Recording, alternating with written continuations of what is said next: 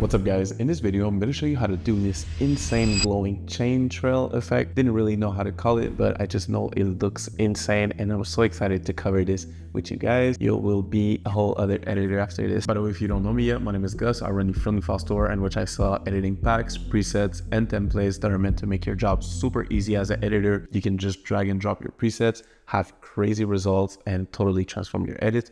So if you're interested by any of that, you can check the link down in the description. Now let's get in today's effect. All right, so this is what I cooked up. Like, this is somewhat the effect that we're gonna do together. It looks insane. Like, just look like the spike grunge, the chain, the echo. Oh my God, there's so much to cover. Let's get right into this. I'm gonna start with this clip right here. So what we're gonna do is, first off, we're just gonna duplicate our layer doing Command D. This one, we're gonna type chain. All right, so now we're gonna rotoscope the chain right there. See the one under, I'm just gonna call it. Oh my God, I almost just dropped this charger on my foot. If you don't know, like, I torn my ankle too like a few days ago. Let's hope I can still walk by the end of this video. I'm gonna call this BG. So now we're gonna go double click on this right here so that we can rotoscope it. So we're gonna grab the roto brush tool. We gotta go into the footage tab right here. We're just gonna select this. So since it's like gray on black, I feel like this is gonna do a pretty good job. At least let's hope so.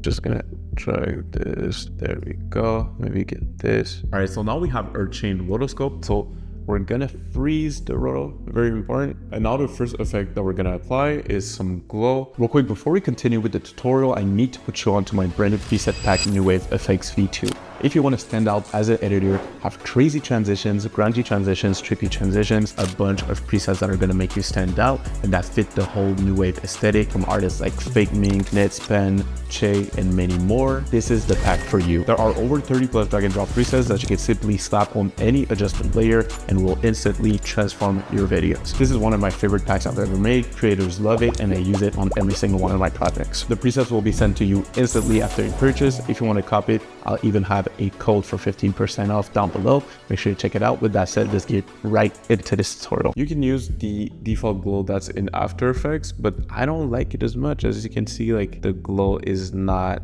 that good. So I'm gonna use Deep Glow. It's a plugin that you can go copy if you want. So now, as you can see, we already have a pretty cool glow effect. I think I want to add a flicker effect to our chain as well. So let's drag exposure, put it before. We're gonna do alt click because we're gonna animate like the light. Let's do wiggle, parentheses, then let's say like 12 and then 2. Let's see if that's too much or if that's fine. That way we should have like a nice flicker to it. Yeah, that looks pretty cool. Let's try to see if we can like take it up a notch. I did 12.5. Oh, that's insane. That is super cool. So now we have a cool glow effect, but now we're gonna add this light raise effect. All right, so let's type CC light raise, the effects and presets, and we're gonna slap it on. So how this works is wherever the center is, it's gonna basically shine. So when we drag it on there, as you can see, you get this like these light rays right here. So we're gonna go at the beginning actually, and then let's put it where it's at. Now we want it to follow it, or else it's gonna be like this. So we're gonna keyframe the stopwatch on the center, and then when it moves, boom, we're gonna put it back a few frames further. Every time it moves, you just follow it. Like, this is pretty easy to do actually. Of course, if it's a long clip, it takes time, but since it's like a second long, like, it's like we're good. Let's see. And then nice, that's hard. That's super sick. Did you notice that despite the fact that the chain effect we're doing right now, it's like not standing out that much? That's because all of it is in the details. So we're gonna do, first off, like background, we're gonna make it like black and white, add some grunge to it.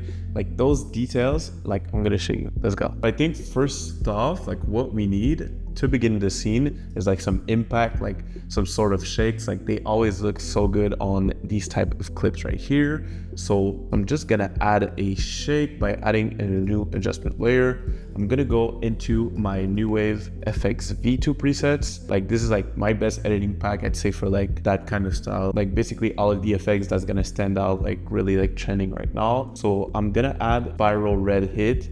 That one is crazy. Let me just add it to the adjustment layer, and then boom, you get this super clean shake. Just wanted to add this shake because it looks super tough. If you don't have New Wave FX V2 yet, I'll link it down below. So now we're gonna make the background this like black and white effect. So let's type lumetri color. We're gonna go into basic correction. Let's keyframe the saturation at the beginning. And then when it's like that, we're gonna make it 0, like that, bam.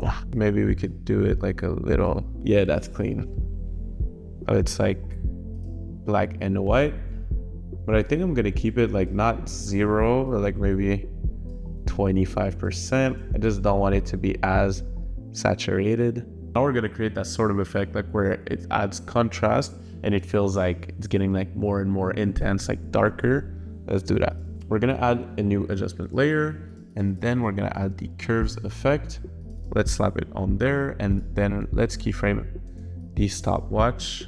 And then at that point right here, I think we're just gonna make it like the whole time get like darker and darker. So we're gonna grab the low lights. Then as you can see, we're getting more and more focused onto the chain. So at the end, it's gonna be like that. So throughout, you see what I mean? That looks super clean. Oh, that looks insane. And now we're also gonna add a vignette to it. So a vignette is really gonna help us kind of like focus on what we need to focus on. So at the beginning, the amount will be 0, and then right there it's gonna be, yeah, maybe like that. We can drag it on a little, and then we're gonna keyframe the center and basically do like the same thing that we did with the glowing chain. Just like follow it a bit. It doesn't have to be like that precise, just like keep up with it a little. That way the focus is always on the chain. Bam, bam. There we go. That is super clean. Now we're gonna do this super sick like echo effect. Like we're really down to the details, but it's what like really makes you stand out as an editor, like the little details. And as you know, on this channel, we're not basic editors. We always sauce things up to the max. So I'm gonna show you how to make this like trail effect. So the chain, I'm gonna duplicate it, and then I'm gonna remove, I think just like the light rays effect on the one under.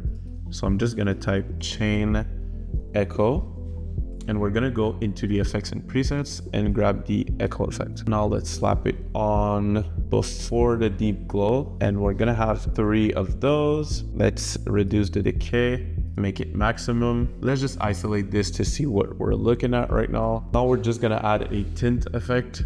So I basically wanna make the white red instead. So now let's uncheck this to see what we have. That is so clean. Holy shit.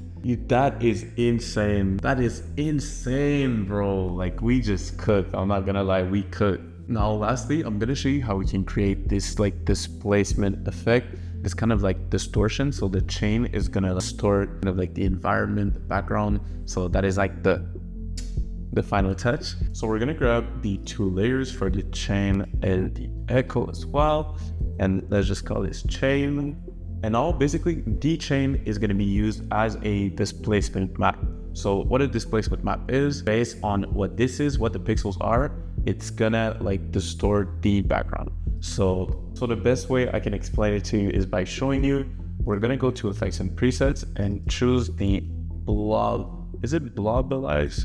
We're gonna slap it on the background. So as you can see, get like this sort of like blob in the like bubble effect. I don't know, like this kind of like chrome effect. We're just gonna associate it with the chain.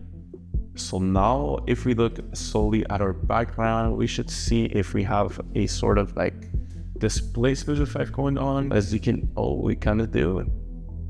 Yeah, we kind of do right here, like the shining lights as well. Let's just see if we can put more emphasis on that. I'll make the softness like 40, let's say. Let's see if that does anything for us. Not really.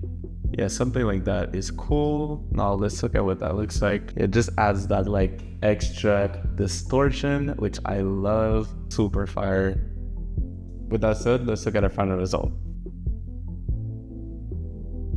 So that was it for today. Thank you so much for watching. If you enjoyed this video and if it brought you any value, please consider subscribing. Also, let me know in the comments what type of tutorials you want to see next on this channel. Also, if you're looking for some really fire editing packs, just like New Wave FX V2, I'll have that link down below. With that said, I'll see you guys in the next one. Peace.